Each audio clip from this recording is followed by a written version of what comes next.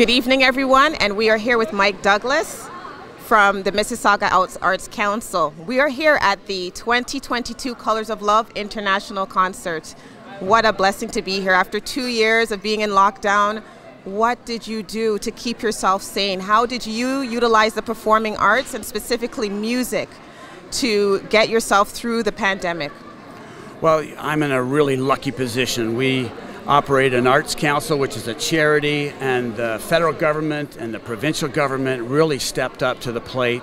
They provided us with funds we'd never seen before, and so we were able to turn that into grants to musicians, to create music videos, to create a whole series of online concerts, and to invest in artists' dreams and hopes and projects. We've put in probably close to $250,000 right into artists' pockets in the last 2.5 years. So it's one of the most gratifying periods of my life as a professional, and it was during a pandemic when things were so bad. But when you have an opportunity to make a difference and do something good, it salves a lot of wounds, and it enables you to feel terrific about what you're able to do for others. So we were able to employ artists in a big way for the last 2.5 years. That is amazing, and what a great contribution. As you said, during the pandemic, when things were crashing, you had the ability to provide and to support, yes. Right? So that is so important. And this evening we see all the guests that are coming into the building, and I'm ecstatic to see everyone being here and wanting to take part of this event tonight. If you were to do or to be any two things in this world, or to do anything, what would those two things be?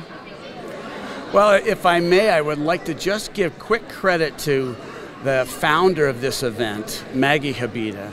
Her dream is so infectious, her heart is so big, and her capacity to love is so appealing that it makes it a wonderful occasion for people to support this and be a part of it. So congratulations to Maggie and people like yourself for making it happen.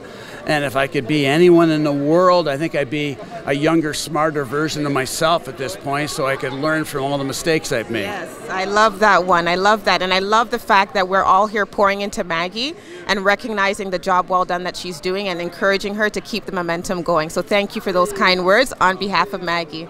Thank you. Thank you.